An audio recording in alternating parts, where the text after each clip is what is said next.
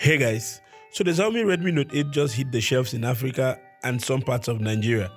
Now, I'm super pumped up and super excited about this phone because the spec that it comes with, the build quality and everything, and then the price that you're going to be paying for it is just simply amazing. Like, how do these guys do this thing? So come on, let's look at the phone, let's see some of the features that it comes with, and let's see if it's actually worth your money, okay?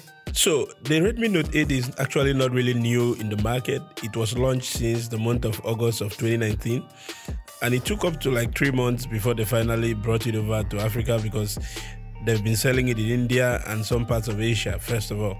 So the reason why I decided to give you a quick heads up, because I actually got to lay my hands on the phone and looked at it from the Xiaomi guys, and the phone is actually really good. The build quality is super nice. The phone is actually made in glass. Now, that was the one that really knocked me off my feet, like glass on a budget phone. I mean, budget phones from Samsung, from Tecno, from Infinix, and those other competitors have always been coming in plastic. So these guys actually brought this thing in glass, which is crazy. So for the build quality, I approve. The build quality is flagship spec and it's super good, and I'm kind of impressed with it, you know. What's even more interesting here is that the 6.3 inches display is coated with a Corning Gorilla Glass 5, which is crazy. The only issue I have with the display is that the display is not large enough, because we're in 2019, we've seen devices that have 6.7 inches display, 6.6, 6.5, so 6.3 is a bit small, but nonetheless, it's not a deal breaker. The display is actually LCD, it's not AMOLED. Now, it's quite understandable if you're having all these kind of awesome specs on this device with the price that it goes for, then some sacrifices have to be made, and some of those sacrifices have been made in the area of the display. Now, you'll actually expect that this thing would actually come with a 720p display, because almost every budget phone comes with a 720p display, but this thing comes with a 1080p display, which is really nice. Then straight out of the box, you're getting Android 9 Pie with the MIUI 10 on it, and you'll be getting the 11nm Snapdragon 665 series processor running on it. Then as for the memories, you have a ton of options. You know, you can actually get a 3GB RAM version that has 32GB inbuilt memory. You have a 64GB version that has a 4GB memory.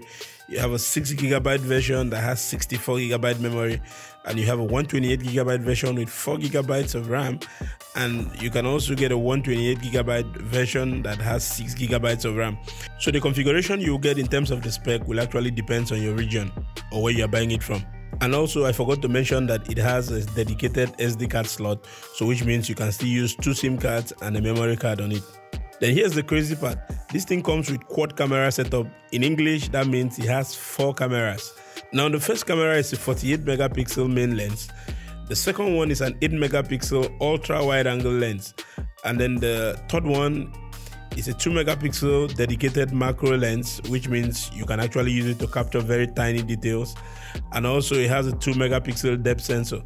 So this is actually going to be an epic battle by the time we're able to compare the Infinix S5 that will be launched in a couple of days time, and the Redmi Note 8, because both of them are promising us the same kinds of cameras, you know, quad camera setup and macro lenses on both of them. So I can't really wait to actually try both of them out.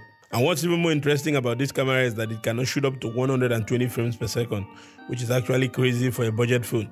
The device actually has a 4000 mAh battery, and what is interesting about this is that it can actually charge fast. The device supports fast charging, and it comes with an 18 watts fast charger inside the box.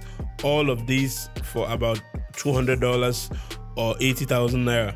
So guys, that's our quick look on the Redmi Note 8, and I've actually placed an order for it. It has not been delivered yet, and as soon as I get it, all of us, we're going to sit down together and actually do a proper review on it and check out these specs if they're actually worth it. All right, so until the next time, my name is T Kingsley. I'll catch you again in the next one. All right, bye for now.